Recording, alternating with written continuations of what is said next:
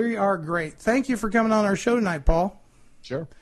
So first order of business, even though you've completed it a little while ago, you've got a new book coming out. Yeah.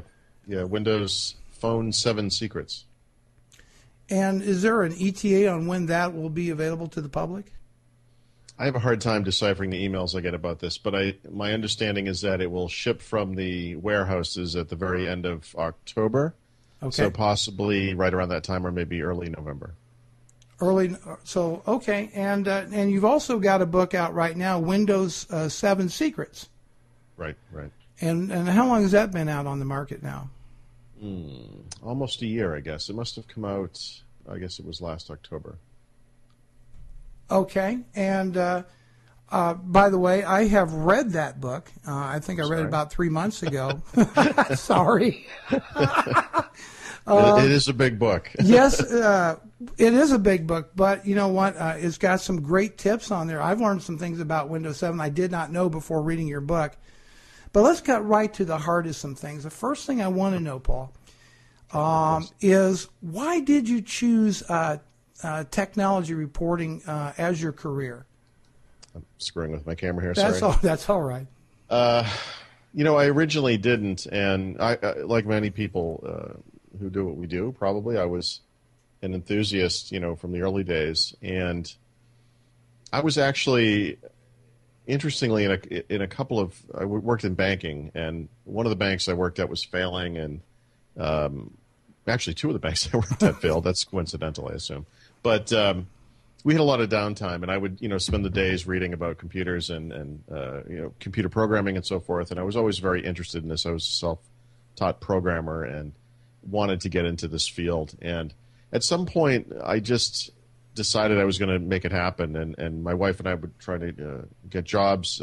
We were going to move to Arizona at the time, and it was just I eventually decided to go back to school for computers, and did so out in Arizona, and it just kind of snowballed. I mean, I met people, and I met the guy who got me into writing the books originally, and I started the newsletter, the original newsletter, the WinInfo newsletter, at the college I was working at the time. I was managing a computer lab, and the reason I started the newsletter was I was somewhat taken aback by how little a lot of the people around me knew about what was going on in the industry.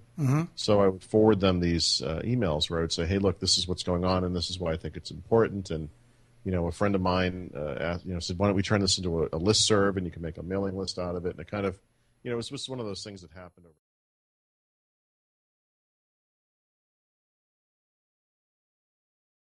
over. Thanks, Paul. Okay, a little glitch with Skype. Well, we were talking about writing, and you were in Arizona. There was a professor there that worked with you with writing. Well, originally he was a professor. I literally, the summer that I arrived in Arizona, I took a number of classes, but one of them was a C++ programming class, and this guy was a professor and taught the class, and I still consider him probably the smartest person I've ever met. Okay.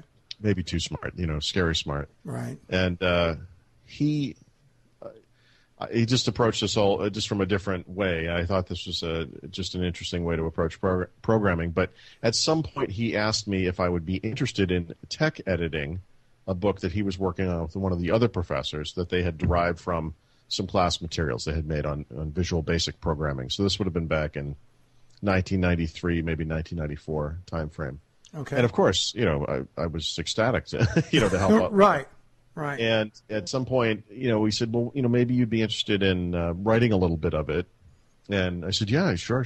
And eventually I became the lead author somehow on this book. And, it was a brave moment for me as a young man, to go to this guy and say, maybe my name should be first on the book if I'm writing it. You didn't. You really?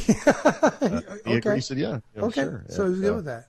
And him and I went on to write a number of books together, both for the educational market and for the mainstream press market. But, I asked him many times, what made you think that I could do this? There was nothing to suggest that I could write or contribute in any meaningful fashion to this project or whatever. And And his reply, which is useless, you know, to this day, was just, "Oh, I knew you could do it.